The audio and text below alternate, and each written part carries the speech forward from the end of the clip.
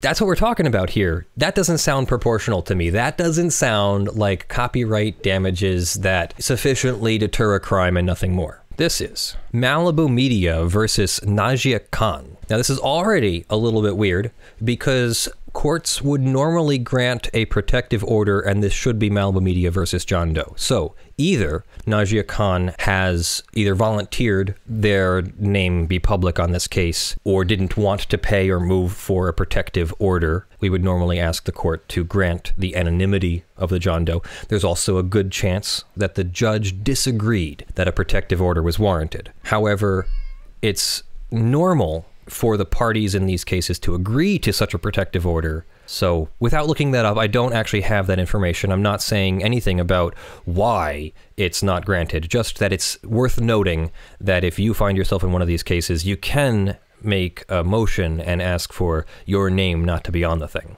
So this is a memorandum opinion and order where Malibu Media, the plaintiff, has moved to dismiss the defendant's counterclaims. Normally, a defendant only answers the complaint, says that they deny the allegations, and maybe offers some defenses that we call affirmative defenses, that if they completed the copyright infringement, then the defense somehow negates the copyright infringement. Like fair use is an affirmative defense. You are using the copyright, so you have committed infringement, except there's an affirmative defense called fair use, which is different from a factual defense of I didn't do it. So an affirmative defense is I did it, but, and a factual defense is like I didn't do it, or I didn't have the capacity to do it, or I was mentally incapable of forming the intent to commit the crime. However, copyright infringement is what we call a strict liability offense. It is a crime, but we're not talking about that in this case. But it would be a strict liability civil offense. If you completed the copyright infringement, it doesn't matter what your intentions were. They do take intentions into account in the damages portion, but not in the did you do it portion. So that's different from most crimes, like a crime of murder, for example, would require a criminal intent, would require you to have a mind, in your mind that you wanted to murder somebody. If you accidentally murdered somebody and you didn't think of it, that's not called murder, that's manslaughter. So for the reasons stated herein, plaintiff's motion is granted in part and denied in part. This case is one of a deluge of cases brought over the years by plaintiff Malibu Media against named and anonymous defendants for illegally downloading and distributing its copyrighted adult films in violation of the Copyright Act. Malibu brings the instant action against the defendant Najia Khan, alleging Khan utilized a BitTorrent file distribution network to copy and distribute 8 of Malibu Media's copyrighted works without consent.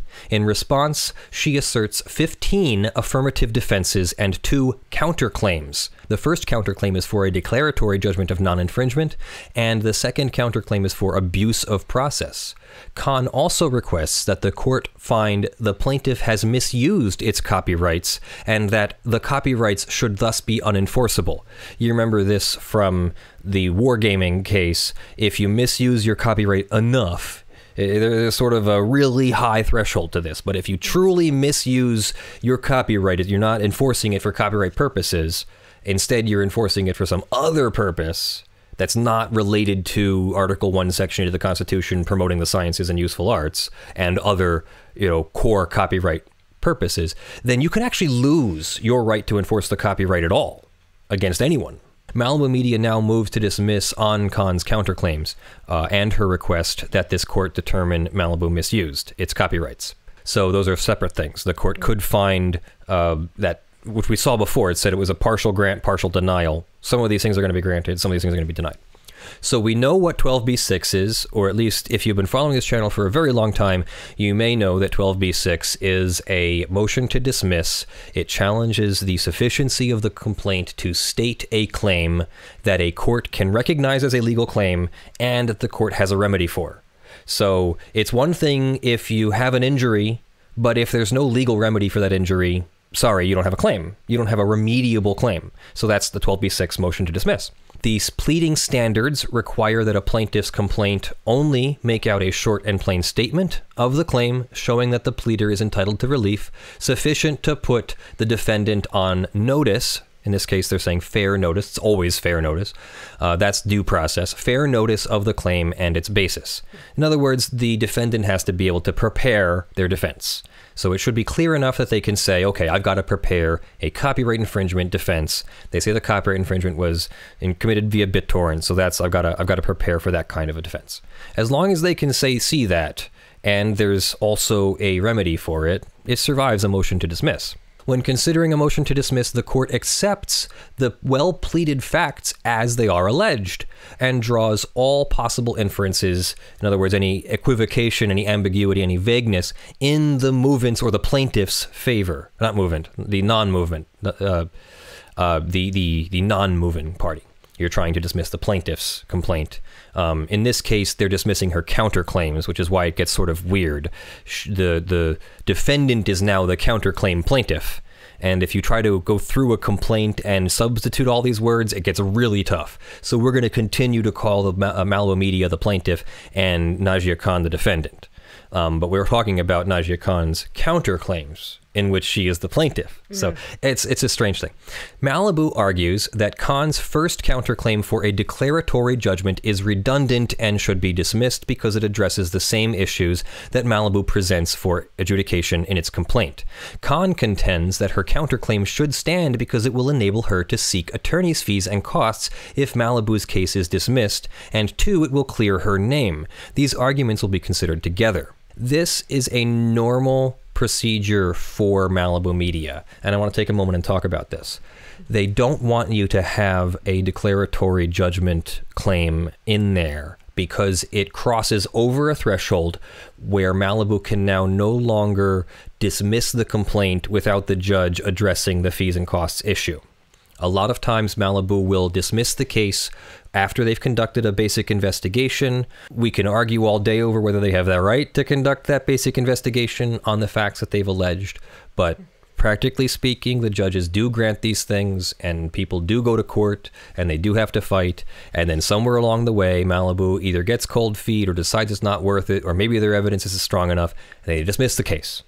Well, under U.S. law, under copyright law, the prevailing party is supposed to get their fees and costs. And those fees and costs, we learned a few weeks ago, are limited to attorney's fees and court costs and transcript fees, but not expert witness fees, not investigatory fees, not travel costs, not time off work costs, that kind of thing. We used to think that that was it.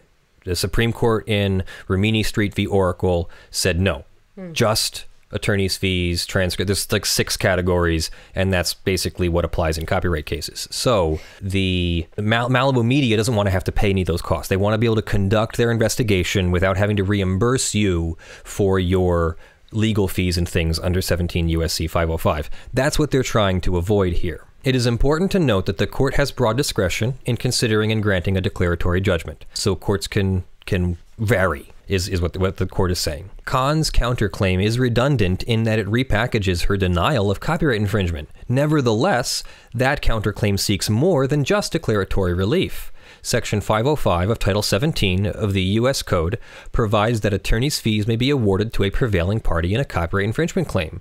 But when the plaintiff voluntarily dismisses its copyright claim without prejudice under Federal Rule Civil Procedure 41A, the defendant is not considered a prevailing party. See Cadkin v. Luce, a 9th Circuit 2009 case. In this vein, Khan asserts that her counterclaim offers relief that cannot be obtained through Malibu Media's copyright infringement claim. In the case that she cites, another Malibu case, the court found that if Malibu Media's claims prove meritless, it can voluntarily dismiss the suit without prejudice, and avoid an award of attorney's fees to the defendant.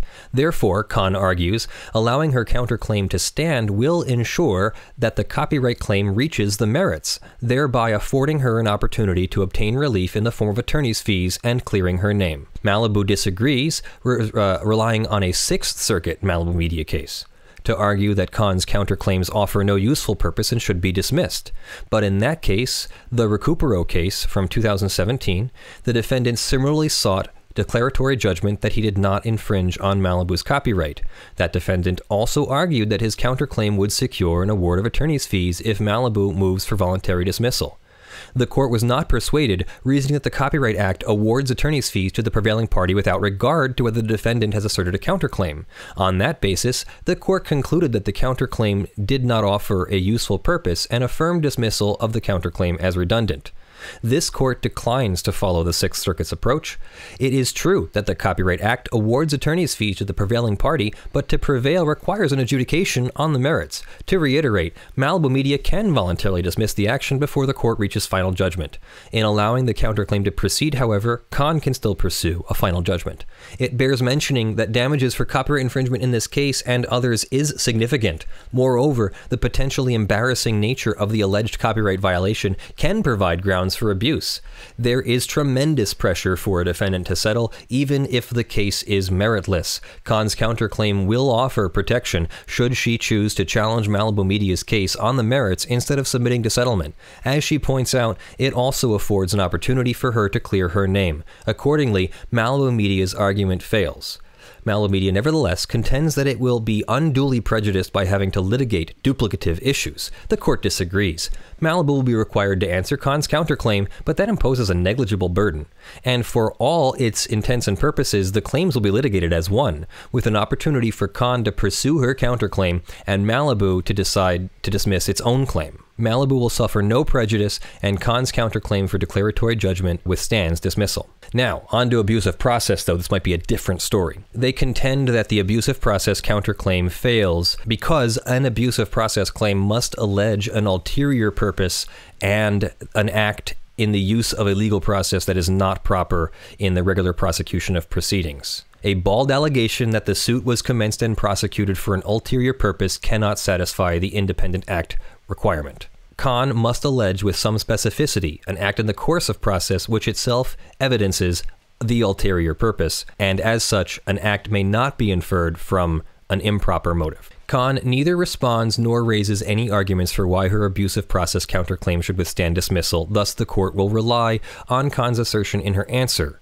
Con asserts Malibu used lawfully issued process for an ulterior or illegitimate purpose as part of an attempt to obtain results not intended by law, namely to extract money from defendant by leveraging the suit as a means of possible embarrassment. So based on that foregoing, Con contends that Malibu abused legal process, but she fails to plead any facts supporting the proposition. The conclusions that she state are mere conclusions and do not raise a right to relief above the speculative level. That's from Bell Atlantic v. Twombly, one of our jurisdiction cases, minimum contacts cases. But even if Malibu brought the instant suit to seek settlement, that pursuit does not constitute an ulterior motive. Parties seek to settle suits all the time. So they fail on the abusive process, and they probably fail on misuse of copyright. Let's see. To provide context, Con's request was not listed as a separate counterclaim, rather it's listed as a type of relief Con seeks in pursuit of counterclaims. Malibu's sole argument to deny Con's request is that its copyright claim has merit, and it seeks to protect its works that are protected under copyright acts. The merits of Malibu's copyright claim are beside the point. The court not need consider them to reach a conclusion. Con's request for copyright misuse seeks no affirmative relief other than a determination that her affirmative defense is meritorious. For this reason, the request is not appropriately a counterclaim and should not be construed as such. Accordingly, if construed as a counterclaim, it is dismissed. The court notes, however, that Malibu Media does not move to strike any affirmative defenses, so Con's affirmative defense for copyright misuse stands. And that is how the case of Najia Khan, Malibu Media versus Najia Khan, got to be a case which stands for the premise that a declaratory judgment helps the defendant reach fees and costs should they prevail. Now, you can sort of guess, if you followed some of our recent stories on Prendle law, you can sort of guess why Arron Russell would allege copyright misuse and abusive process. The Prendle law debacle is what we're concerned about the most. If it turns out that Malibu Media doesn't own its copyrights, or if it turns out that it's ceding the copyrights to BitTorrent, if this later comes to light, these are allegations that I'm not asserting these with any factual basis. We have not been able to investigate. However, these are plausible concerns. So if it later came out that those things were true, an abusive process or misuse of copyright action is absolutely maintainable, in my humble professional opinion.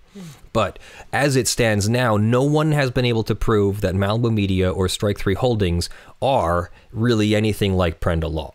John Steele and Paul Hansmeier and Paul Duffy were doing something much more illegal, and anything remotely or anything on the threshold of either illegality or improper process, Malibu and Strike 3 seem to be trying to stay on the legal side of the line so that they can keep their copyright enterprise going. And we can morally and ethically disagree with that all day, but so far it is not a violation of a lawyer's rules of professional conduct. It is not an abusive process. It is not a misuse of copyright. It is not something that can be quashed, at least not without additional salient facts. It is allowed to continue. And what the problem, the main problem, the way that this would be solved, I think, is if Congress simply ratcheted down the statutory damages. Said that if you commit online piracy, your damages can be no more than a certain amount for costs and a certain amount for the infringement. Let's say 3 times the average sale price of the thing. You can't say retail price because then they'll just jack up the retail price. But if you said, like, if this thing sells for $20 or if this thing sells for a subscription fee or whatever, the most you're allowed to get is 3 times the subscription fee plus $500 for attorney's fees.